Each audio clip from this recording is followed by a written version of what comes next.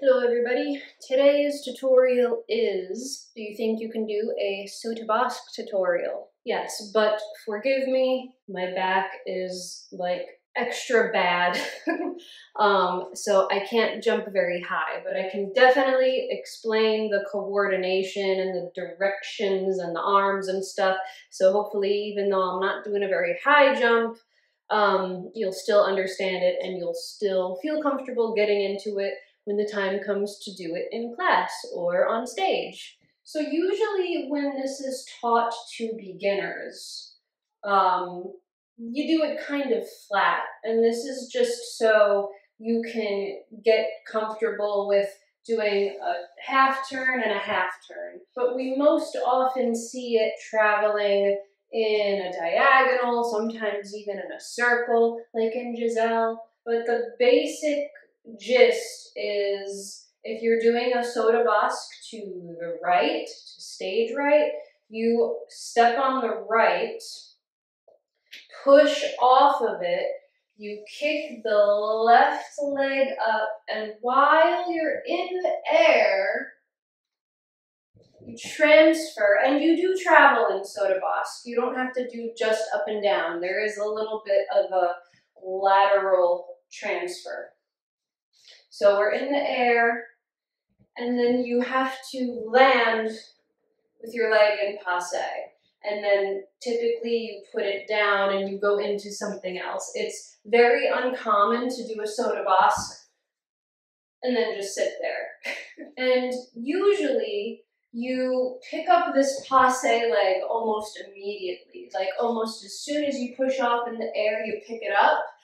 But as jumps become bigger and more impressive, especially with the men, now sometimes it is common to try to achieve like a split in the air before you come down and land. So if I were a beginner learning Saut De Basque to the right, it would probably look like this.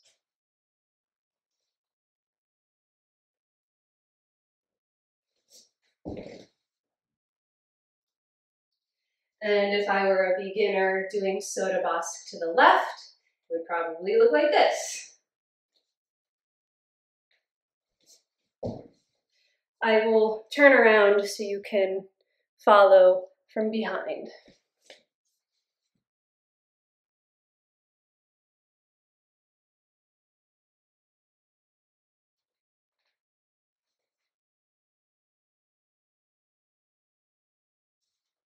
So when you're learning and practicing a Saut De Basque flat, it's pretty easy because you just have this little half and half flip-flop motion, and you generally spot the direction in which you are traveling. So if I'm doing a Saut De Basque to the right, I want to keep looking towards the right because in all likelihood I'm going to keep traveling that way.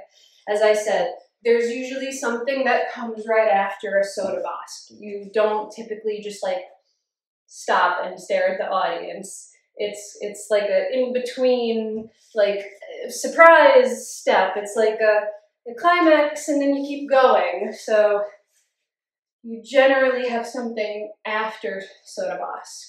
But it does not always come from this coupe. It could come from just a regular old chasse, step, go. It could come after a little tour de force or chasse internat or chasse coupe. I don't know, people have all different names for it, like a little wee and then wee. So try not to get caught up in the preparation. I know it's a little scary, but you can almost think of it as similar to how you start a tour jeté. And I do have a tour jeté or entrelacé tutorial. You can even practice at the bar. If you are traveling to the right, you generally push off the right, kick the left, but instead of landing in an arabesque like you do in tour jeté, you push and you land in a passe facing the audience or facing the corner in which you keep traveling. It is very similar to entrelacé or tour jeté in the way that you push off, you kick, you switch, and you land. So even if you're coming from a chassé or a step-step, the takeoff is the same. If you're going to the left, push off the left, land on the right. If you're doing it to the right, you push off the right, land on the left. And if you want to do big arms, typically they come up with the leg.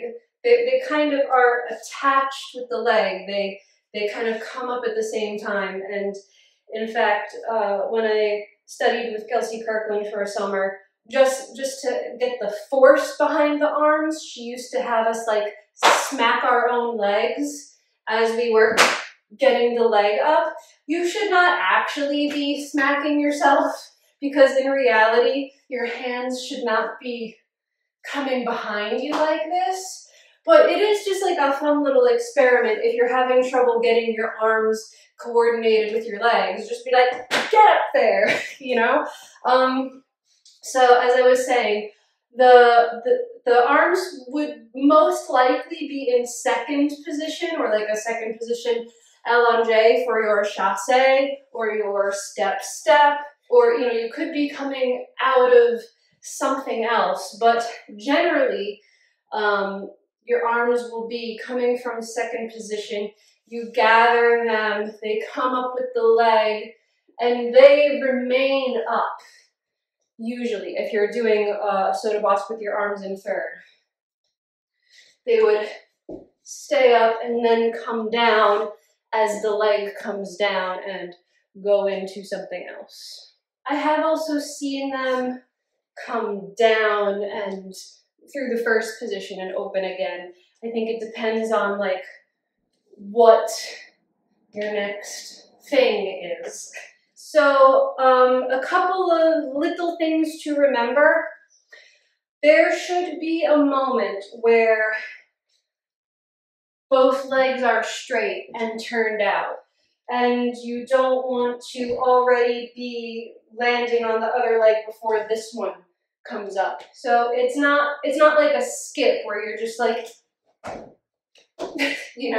there has to be a moment where they are both extended, both straight, both turned out. Similar to how like when you do a glissade, like there has to be a moment where they're both extended and straight. You can't just like skip into it. If you're doing just a single Saut De Basque, you don't need to take that much force. Even though Saut De Basques do travel, during the jump, you really should think about going up. You will naturally travel, without even trying, just because you are transferring your weight through this big second position. So if you're doing a single, you don't need to worry about really like whipping it around too much, because what can happen is you'll like overturn in your landing, and you could potentially kind of like twist your knee or just fall out of it. If you overturn, your landing is going to be kind of shaky. If you're a big fancy man and you're going to be doing a double Saut De Basque or a triple Saut De Basque, then yes, you probably need more force. But if you're just learning and just getting used to it, think more of up, and you will naturally travel. Also, the leg that brushes, you gotta think of it like a grand battement. You really have to get some like force in there, and that force will help take you up. You can't just be like, meh. Like this is a jump. You need force, you need to be strong, and you need to like commit and be brave.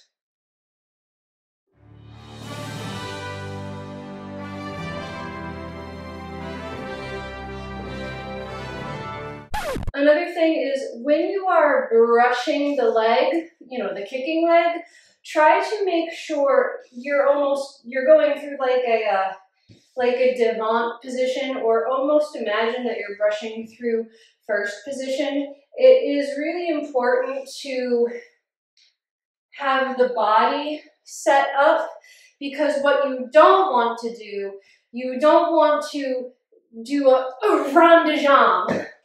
You know, it's not a roundhouse kick. Again, this is something that is similar to tour jeté / entrelacé, whatever you prefer to call it. It's not a roundhouse kick.